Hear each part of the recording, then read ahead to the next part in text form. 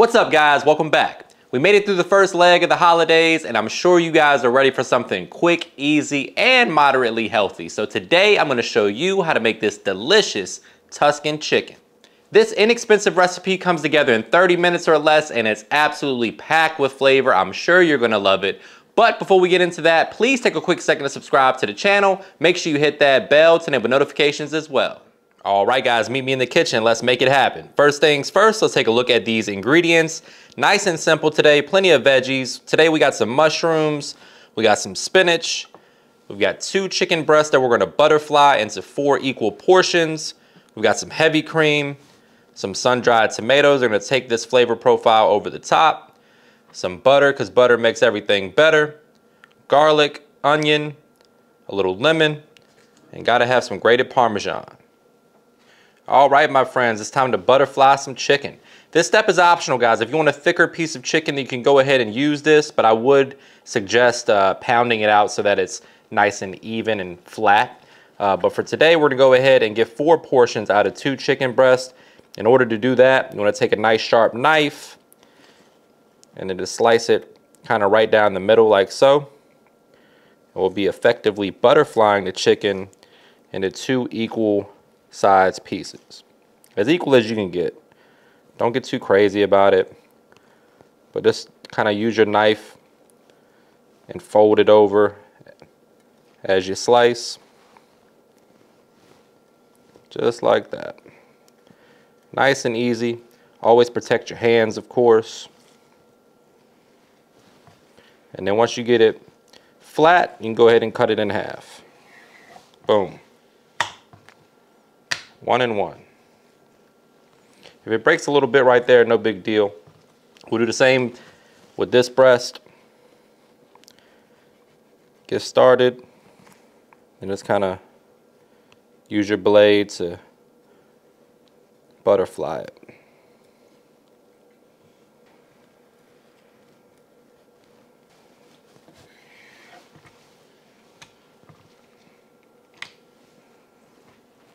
All right, so while we have the chicken laid out perfectly, we're gonna go ahead and season this up with my lemon bay seasoning. If you haven't tried that yet, grab it via the link in the description box while supplies last, and my all-purpose. It's nice even application of both of those. If you don't have either of these, guys, just use whatever your favorite all-purpose seasoning is. You'd also hit this with a little lemon pepper or some Cajun seasoning. Really whatever flavors you're into.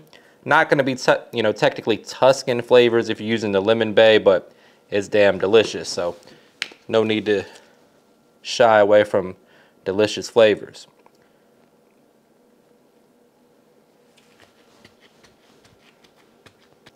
Then we're going to flip the chicken breast over and make sure we show the other side the same love and attention. Nice even application of AP or whatever your favorite poultry seasoning is. And then we're going to top it off with that lemon bay. Beautiful color on the lemon bay. There we go. All right, now it's time to prep our veggies. First thing we're gonna do is prep the onion. Next up, we're gonna go ahead and dice up some garlic. 2 or 3 cloves of garlic will get the job done. If you don't feel like dicing up fresh garlic, you can use minced from the jar or my garlic paste that I'm always using. Whatever you have on hand. The goal of this recipe is to be nice, quick, and easy for a weeknight dinner. But fresh is best, guys. So if you're feeling up to it, go ahead and dice yourself some fresh garlic.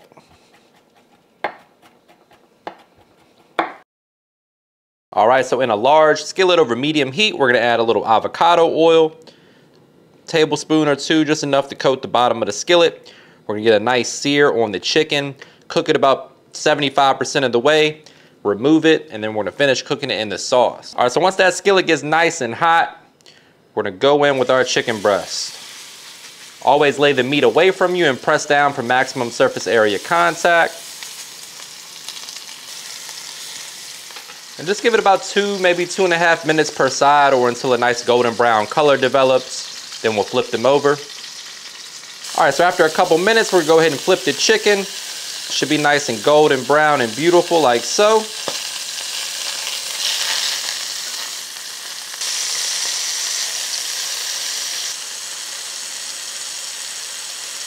All right, so once your chicken's just about done and got some beautiful color, we'll go ahead and remove it. As you can see, we got plenty of fond in this skillet. We'll go ahead and turn the heat down. Chicken breast is done at an internal temperature of 165 degrees. Just let that hang out on this plate here for a moment. All right, so in the meantime, we're gonna melt 2 tablespoons of butter. To that, we're gonna go ahead and add in our mushrooms. You wanna get the mushrooms started because they take the longest to cook. You wanna get some nice caramelization on the mushrooms, some good color. We're gonna work those over medium heat. So mushrooms almost act like a sponge. So they're gonna soak up all that butter and flavor. We're also gonna use some of this sun-dried tomato olive oil. A couple tablespoons of that. No flavor left behind, guys. Those mushrooms are gonna start to absorb that flavor as well. And they're gonna brown up nicely in this skillet.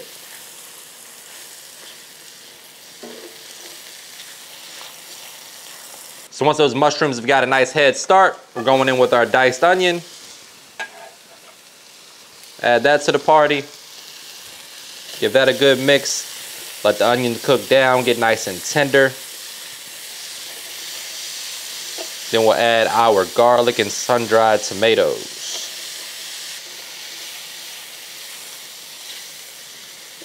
Next up, we're gonna add that garlic and the sun-dried tomatoes going in. We're gonna give that a mix, start to season a bit. Then we're gonna deglaze this skillet with some white wine. For those of you guys that don't wanna cook with wine, you can use chicken broth or vegetable broth, whatever you have laying around. Oh man, it's smelling good in here. Go ahead and season this up with a little salt and pepper or all-purpose seasoning.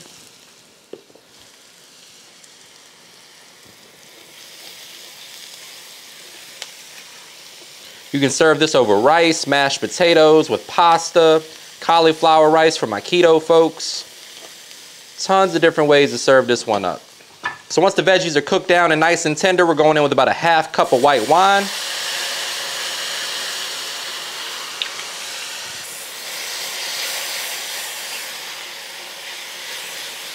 And just scrape the bottom of your skillet. Get up all that flavor off the bottom of the skillet.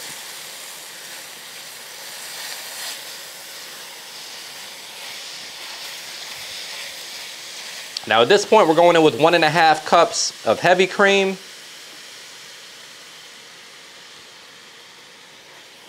We're gonna bring that to a simmer. Then add in the spinach, season to taste, add in the parmesan.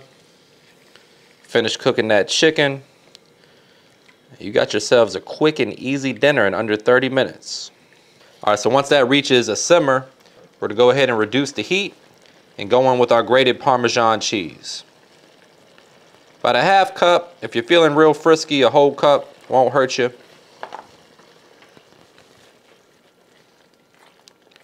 Now we're gonna go ahead and season to taste. Same seasoning that we used on the chicken. Or just a little salt and pepper, guys, if you wanna keep it simple. Some Italian seasoning wouldn't hurt here either. We're also gonna hit it with just a pinch of chicken bouillon powder, just to amplify that chicken flavor a little bit.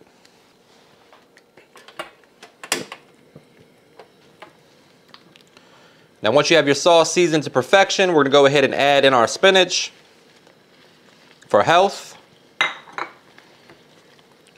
Give that a good mix until the spinach is wilted and combined. Then we'll add back in our chicken until it hits 165 degrees internal temperature. And we'll go ahead and plate this up.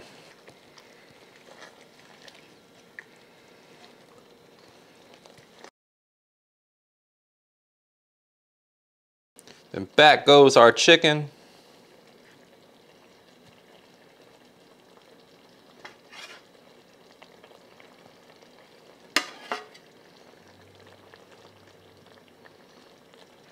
Any accumulated juices, we don't want that to go to waste either. And then just let that simmer for a few minutes until your chicken hits 165. And once that chicken hits 165 degrees internal temperature, it's time to plate this up.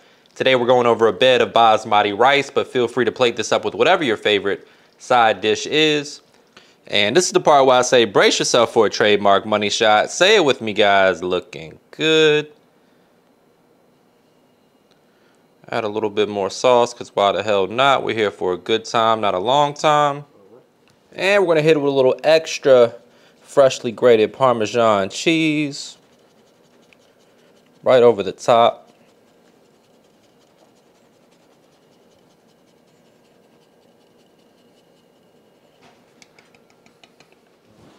All right, guys, the time has come for the moment of truth. I have found my fork and my knife.